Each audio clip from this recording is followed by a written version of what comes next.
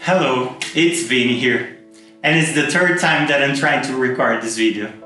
So OBS is not collaborating, the webcam is not collaborating, but let's go. I'm not gonna desist. We're gonna move this channel. So today I'm gonna present you our next project. So this is the Stratasys Dimension Elite 3D printer, and this is an old industrial printer.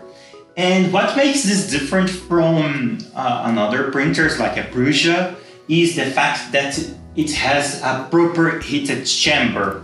So it's an ovenized printer where we can have the environment inside the printer in a higher temperature. This allows us to print more reliably with industrial grade polymers like with ABS PC, ABS itself, nylon and pure polycarbonate. So this is the goals that I'm looking for this printer. And if we can accomplish that, great. So we have two challenges on this project to solve. First, the old electronics were very outdated. So the printer was functional in terms of electronics. So I basically scrap all the old parts, because the software is simply outdated. Stratasys, they don't update their software for old machines to push you to buy new ones. So basically the old software would be usable but very limited compared with the modern slicers that we have nowadays. Okay, so for this reason I'm gonna be installing a new entire electronics here. So we're gonna have a UPS here embedded. We're gonna be running Clipper firmware, so we're gonna have a Raspberry Pi here running Clipper and Octoprint, and then a dedicated controller board to control the motors.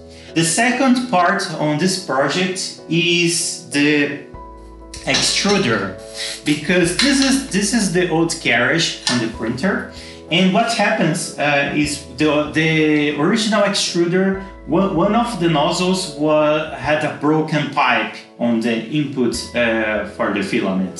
So, and a new extruder for this printer is like 800 euros. So basically the price of a Prusa. So it doesn't make sense to use the original system.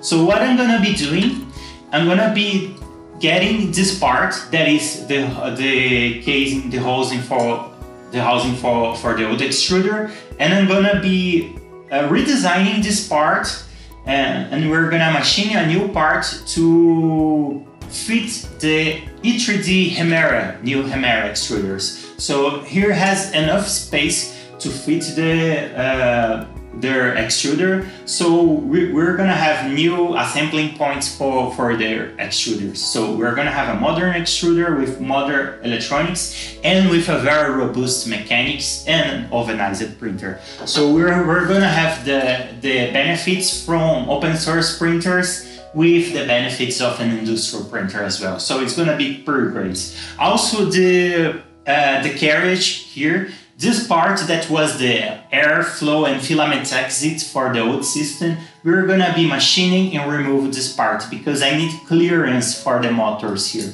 for the back of the motors. So we're gonna be removing, also removing weight. This is good because yeah, the extruders are heavy as well. So as much weight we can gain here, it's better for the printer speed.